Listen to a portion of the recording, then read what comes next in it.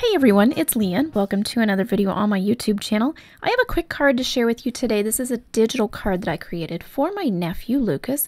It was his birthday this week, and so I did a Roblox themed card for him. I did this all in Procreate using my iPad Pro and my Apple Pencil. So I have the video showing my sketch and how I planned out the card, and I just wanted to share this quickly with you. It was a really fun project. So I use a pencil style brush first to do my sketching. I'm using an HB pencil, and this is a standard brush inside the Procreate app. And sketching out some of the artwork, I didn't really know what Roblox was. I knew it was a video game. It's an app game that he plays on his iPad. So his sister, my niece, kind of gave me some pointers and helped me out with this. And she instructed me that his favorite part of Roblox is playing the mining section.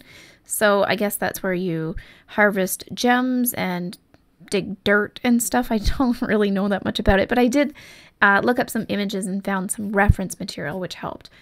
And so this is kind of the process that I took. I did this completely digital, and for two reasons. First, because I wanted to create something that was unique and specific to him, something that he could relate to, and that he would identify with. And so he loves Roblox, and I knew that this was what I wanted to do. I also did this completely digital because he's really into bright neon colors right now. I think it's his age group. This is kind of like a trendy thing with them, and so I wanted to do this in a digital color and make it nice and bright. And so almost brighter than I could probably get with the Copic markers that I have on hand. And so I did this completely digital, colored it in Procreate, created the card at the right size.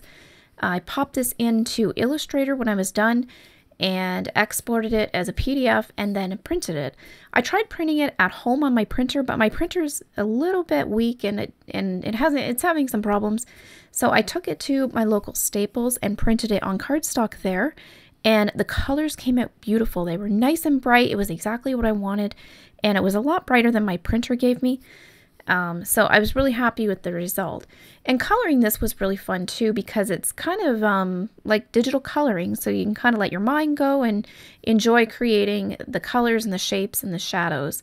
I did everything by hand. So I created the letter type.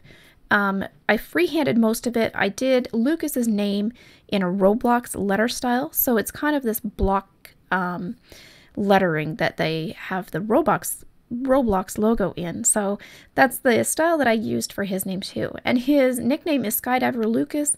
So I put that little touch in there too because I wanted it to be very personal to him. And he was really excited when he seen this card. He knew exactly what it was right away, which was great because I wasn't really sure what I was creating.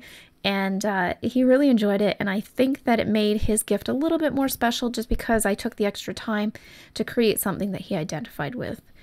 Now, when I got to this point, I had remembered that my niece said he liked the mining, and I had forgot to add that in. And so I decided to put some icons to the left and right of his name, just above there. You can see me sketching them out.